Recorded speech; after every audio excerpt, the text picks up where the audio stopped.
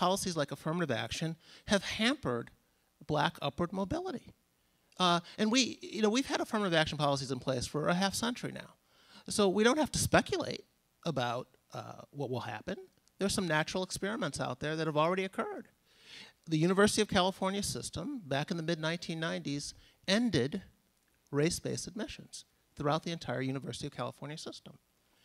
After it did that, black graduation rates went up, and not by a little bit, by more than 50%, including in the harder disciplines, the more challenging disciplines of math and science and engineering.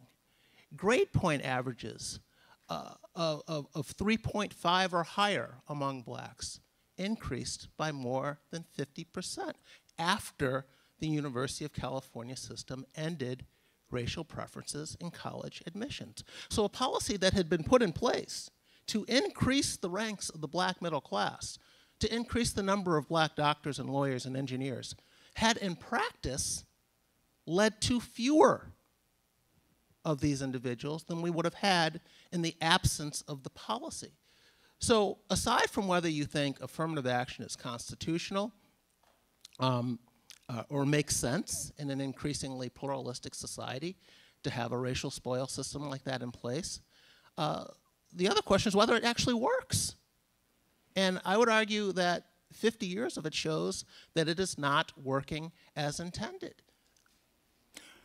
Comment from you, Nikhil, on anything that Jason has said. The question. Oh, well, there's no question that affirmative action has worked to expand the ranks of the black professional managerial class over the last, 40, 50 years. There's no question.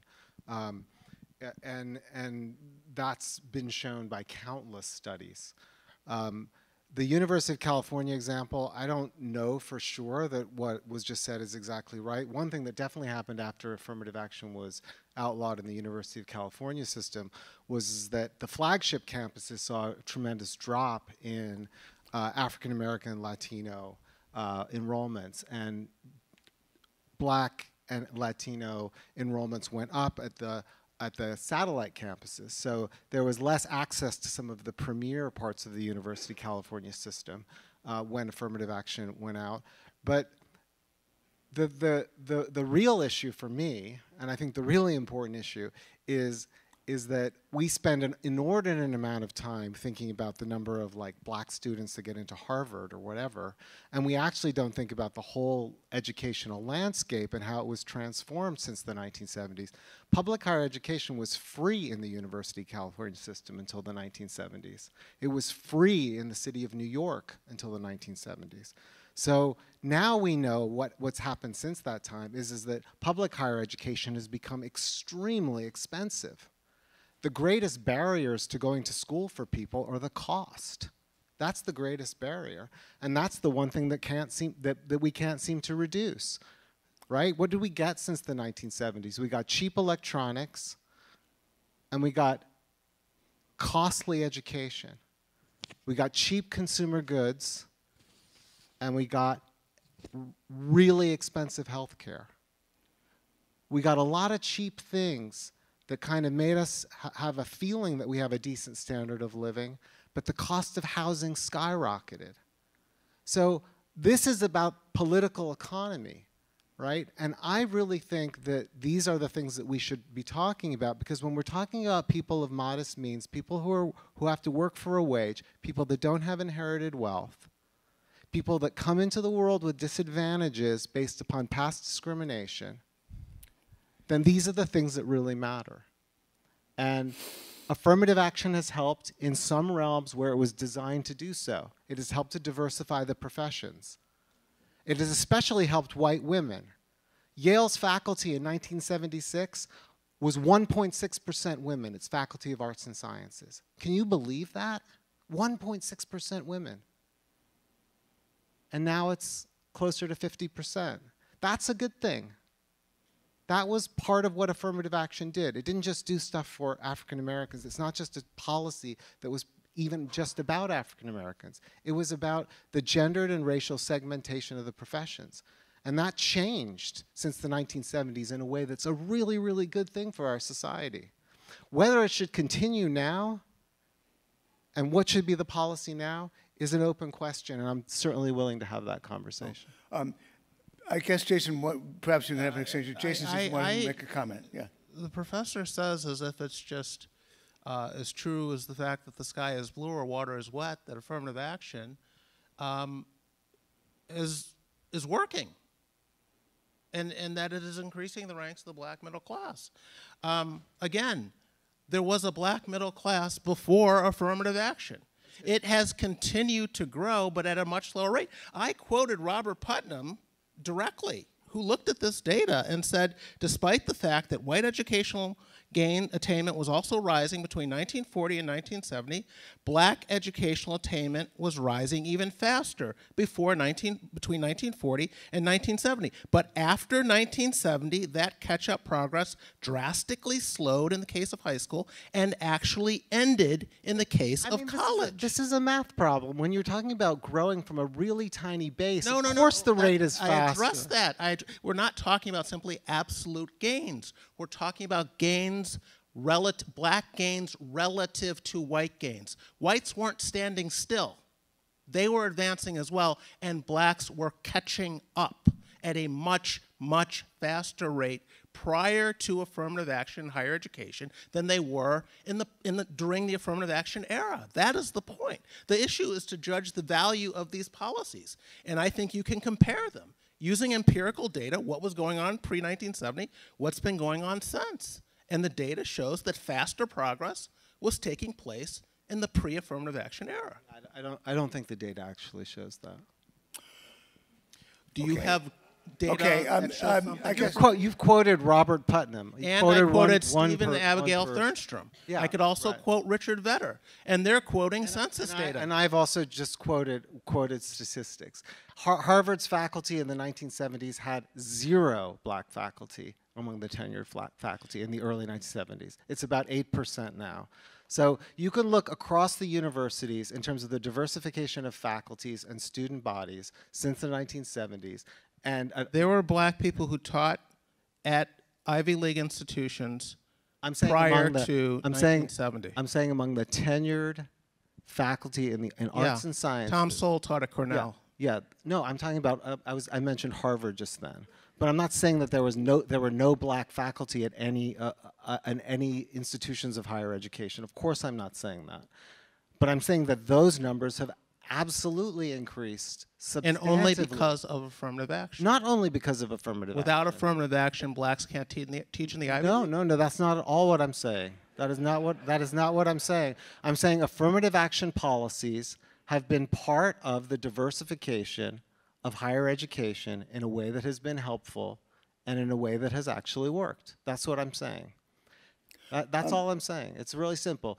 Derek Bach, who was president of Harvard, wrote The Shape of the River in 1976. They studied several hundred. No.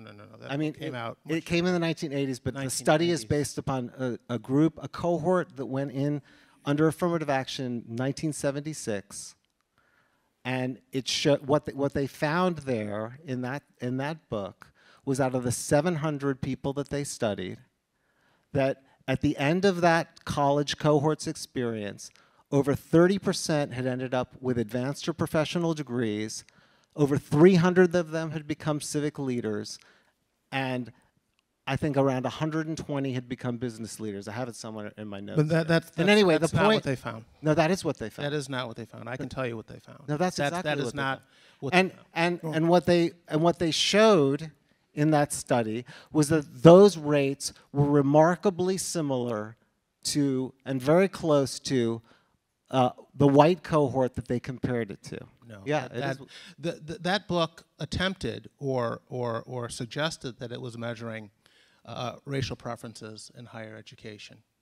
What Bach and Bowen did not do, however, is to disaggregate the blacks who had been admitted under racial preferences from the blacks who had not been admitted under racial preferences, but got into the school under the same credentials as everyone else. They never disaggregated that data. They just looped it all together and reported averages. The entire argument over affirmative action is not whether blacks can do well at these schools. It's whether the blacks who are let in with lower credentials can do better at these schools. Bowen and Bach did not disaggregate that data. Not only did they not disaggregate it, they wouldn't release their findings so that other social scientists could check their findings and see if they could come up with the same results. That book did not do what you were suggesting it did. Well, that was the finding of the book. I mean, you've offered a discrediting of their finding, and this is what social scientists do. They discredit each other's findings. I mean, I didn't come here to really debate like the merits of affirmative action. I think that we can find examples of where affirmative action has succeeded, absolutely, and where it has had benefits. It's really a minimal claim. May I just put a finer point, since we've been discussing it, put a finer point on the question, which gets back to the question I put to you, Jason. Are you saying that affirmative action didn't help, or are you saying that affirmative action hurt, and if so, how? It's done more harm than good, and in a number of ways. I just believe it's unconstitutional. Well, we're talking about the harm or the good. The Supreme Court will decide that. But regardless of whether it's constitutional, I think the data show that it's done more harm than good. And it's done more harm than good primarily by setting up smart kids to fail. I'll give you an example. There was a study done of MIT students, black students at MIT some years ago. Black students at MIT had scored in the 90th percentile on the math portion of the SAT of all kids in the country. 90th percentile. But among their peers at MIT, they were in the 10th percentile. So black students who would be hitting it out of the park at a less selective institution were struggling at MIT. You mentioned how after California ended its racial preference policies in college admissions, black enrollment initially fell at the flagship schools of UC Berkeley and UCLA. You're right, it did.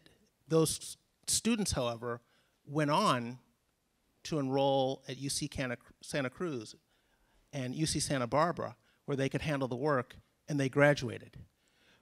What is the point of flunking out of Berkeley instead of graduating from UC Santa Barbara?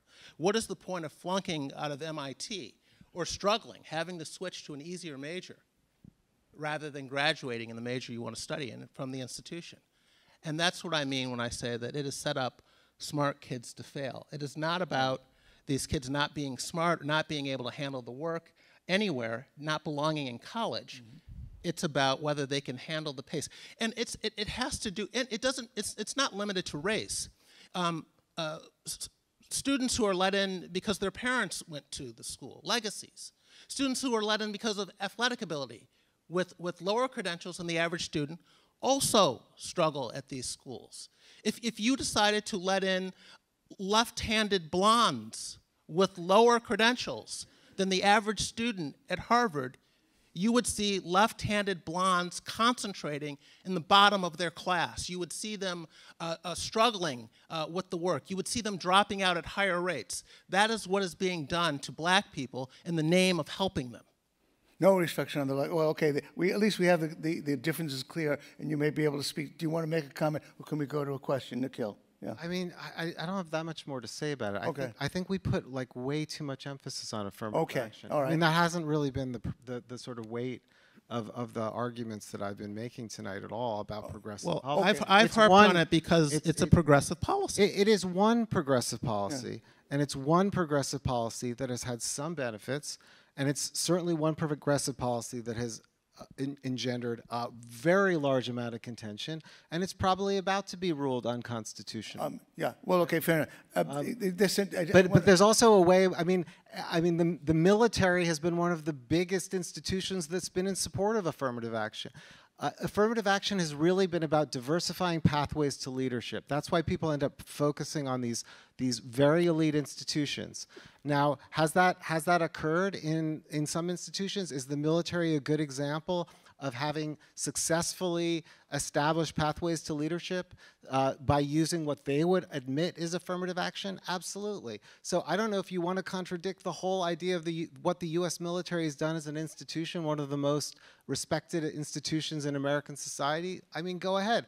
But I would say that those are probably examples of success. So I'm not saying that it's the only. I'm not saying it's the only thing that we should be hinging this argument on. You know, I think there are actually really legitimate agreements to legitimate disagreements to have about affirmative action, and I know why people get so upset about it. It seems it really is a contradictory policy. We should be a race-blind society, and then we find that we have to take race into account to deal with something like this. But you know, it's a very. I mean, we should have a separate debate on this topic because it could go on and on.